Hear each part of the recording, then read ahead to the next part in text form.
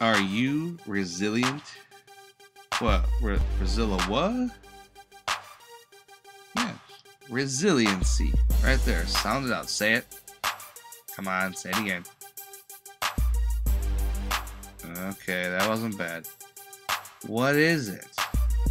You gotta have it in middle school and high school, and you actually need it more when you're not in school, then you'll need it for the rest of your life. Speaking of life, life is difficult, right? Struggling, suffering, it's all part of life. Resiliency is what helps you get through those struggles and suffering.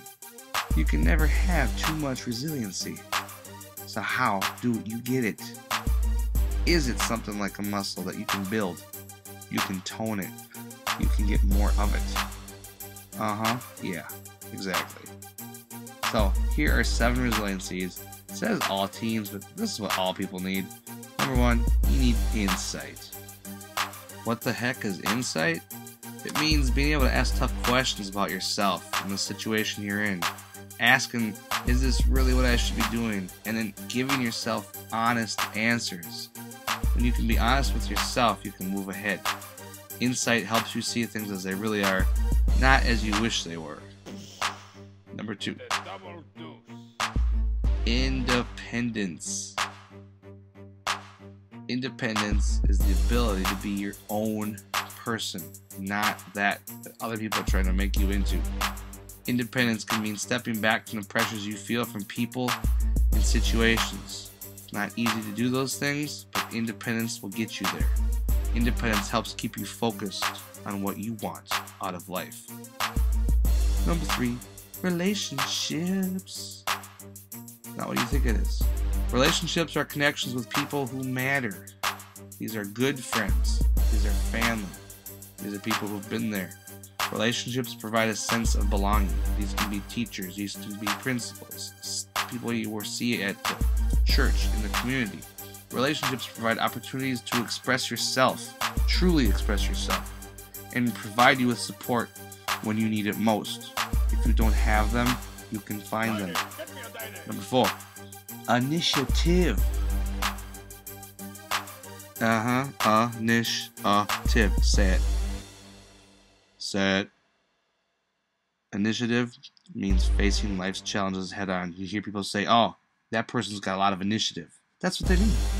When you take initiative, you're part of a cycle of solving problems. You overcome your fears and you're being a winner. Winning, like actual winning, not Charlie Sheen winning. Initiative puts you, big bold words, in charge. Number 5. Creativity. Creativity means using your imagination as a safe haven. It's a place that you can bring yourself to be yourself, and you can move the details around as you please. Creativity, if you're artistic, if you are athletic, these are ways that you express your creativity. It can help you channel overwhelming feelings and make them manageable. It allows you to be you and lets your creative brain take over. Number 6, humor. Haha. Humor allows you to find what's funny, even when you are sad or in pain. They say laughter is the best medicine. That's what they're talking about. Humor is a wonderful way to release tension and relieve pain or embarrassment. Find something funny. Make something funny. Be funny. Number 7, morality. This is the last one. Morality is doing the right thing, even if it's not easy or it's not what everything is, what you believe you should do, but you know it's the right thing to do. Morality helps connect you to other people through being useful and by being caring. When you do the thing that's the right thing to do, you make connections that you never thought were possible otherwise. And morality helps you feel like you're a good person. If you want to feel good, you gotta be good. So, here we go. What you are going to have to do right now is get out your journal and tell about your thoughts on those resiliencies that all people need to have. Journal about that. Tell us about which ones that you think you have, which ones that you think you need, which ones that you think could be stronger, and this is a big one, which ones do you think you can help others with? That's also that's that morality part of resiliency, right? Now, if you're still unclear about resiliency, you saw the bunny yesterday maybe, let's look at that bunny again. This bunny is insightful. This bunny is definitely independent. Bunny relationships, it's probably protecting its home.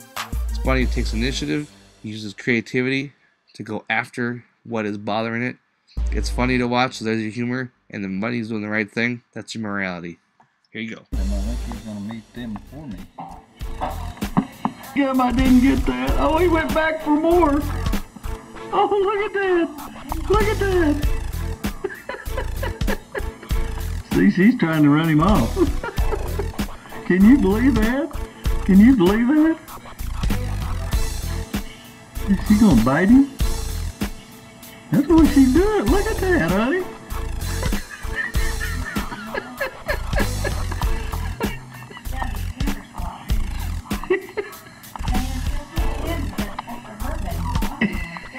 Look at that. Oh, he's going up in the tree. He's trying to get away from her. She must be biting him. Can you believe that? Trap dog!